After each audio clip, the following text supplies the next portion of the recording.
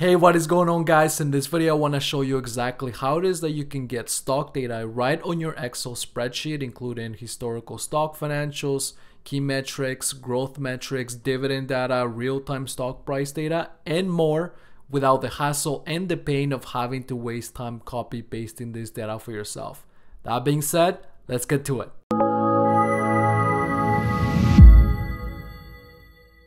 So we're gonna start with real-time stock data on your spreadsheet. So this is very simple. I've created a table right here of the data that I'm looking to get for various companies.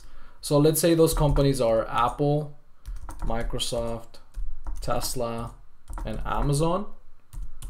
The cool thing is, if you have Windows and an Excel Office 365 account, is that usually you're in home, but if you go to the data tab, you will have this stocks type. So what that's gonna do is convert this cells to stocks.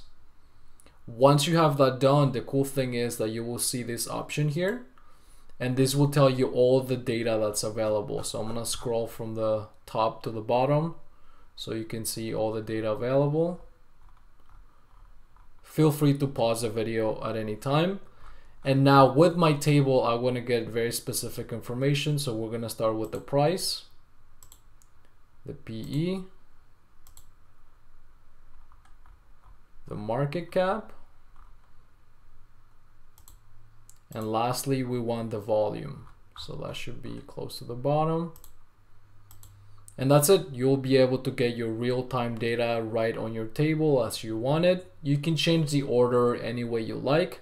And the cool thing is that if you do want the data to be refreshed, because the price and the PE ratio, market cap, and volume do change very often, all you have to do is click on refresh all, and you will see how the data will automatically refresh for you. Now, don't worry if you are on Mac or you have an Excel version where you don't have an Office 365 account. We will share a method that works for those situations as well. When it comes to getting the data for international stocks outside of the US, there's this guide that is there's gonna be a link in the description. And basically the way it works is that here you can see all the different countries that are covered. So as you can see, the list of countries is very extensive.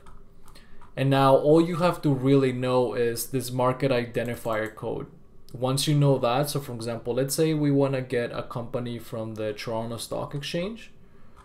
All we have to do is identify the stock exchange for which that company is listed, and that you can easily Google. So in this case is this, and then enter colon and then the ticker of that particular company. So if we go back to our spreadsheet here, I can get data for TELUS, a big Canadian company, by using the code XTSE and then the ticker, which is T, and you will see how the data will automatically update to that particular company.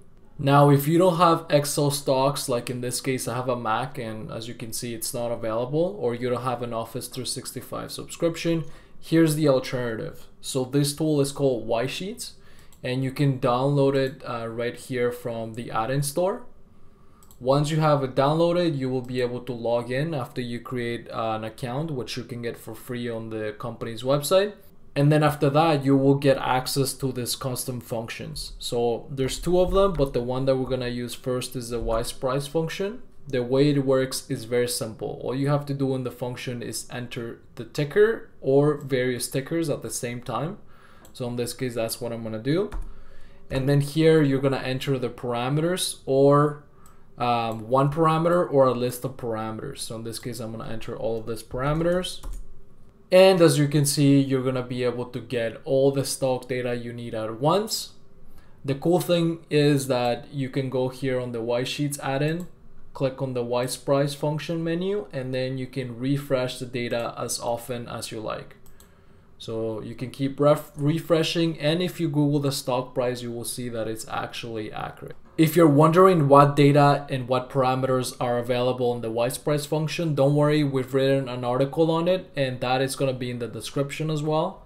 As you can see, these are the list of parameters that are currently covered. You can enter any of them in the function and you will see how you get the data instantly. The only thing that matters is that the spelling is the same. The spacing in the capitalization do not matter. You can do symbol in all caps, you can do symbol with the S lowercase, and it will work all the same. As for what exchanges are covered, this is again going to be in the description, but you can see all of the different exchanges that are covered. There's 50 plus exchanges available. And the thing to note here is the extension. So if you're looking to get data for this exchange, you're going to have to use this extension. So for example, if we go back to our example of Talos, the Canadian company, you can see here Toronto, TSX, the extension is .to. So all you have to do is you can just change one of these tickers. So we'll do the ticker T and then .to, which is the extension, and you will see how the data automatically updates for you. Now let's talk about how it is that you can get historical stock price data. This is very simple. All you have to do is again enter a company ticker that you're looking to get data for. And in this case, let's say we want to get the close price between these dates. The thing to matter here is you have to make sure that the date are properly formatted. You can use the formatting option as date here. After you do that, use the equals stock history function. Here you enter the stock, and then you're gonna enter the start date, which is right here, the end date, and then everything else here is gonna be given to you. So the interval could be daily, weekly, or monthly. So I'm gonna select daily. You can just press tab. I recommend using the header so you know what data you're getting. So I'm gonna say yes. And this is the interesting part. Here it's gonna ask you what properties do you want the function to show. So in this case, we wanna see the date so that we can know when the close was. And then we also wanna get the close. We could keep getting more and more properties following this format, but in this case, let's just keep it like that. So you close the bracket, press enter, and as you can see, you will get the data. So this is the header that we selected that we did want to include. And then in here, you can see for every date, what was the close price for Apple. Again, if you're looking for international stock exchanges, all you have to do is very simple. Enter the ticker with the extension that we talked about before, XDSE.T. And you can see now how the data updates as well. If you're in Mac, don't worry. So right now, the WisePrice function does not have the ability to get historical stock price data, but that will be coming very soon via a free update. The benefit of using Y-Sheets with the WisePrice function or Excel with Excel stocks is that you can build models like this. So in this case, you have an Excel stock tracker, you enter your list of tickers, and then what it's going to do is it's going to give you the name, the price, and then based on the information you enter as how much money you bought for that particular company and what your average cost was, it will tell you your current returns and the current value of your portfolio. As you can see, here is the WisePrice function being utilized to do this. If I click enter or refresh, you will see how the data will automatically update, and then using Excel graphs, you can more easily visualize the data for yourself. Moving on, I will show you exactly how it is that you can get historical stock financials right on your Excel spreadsheet. This is one of my favorite things because it allows you to do your stock analysis very, very quickly.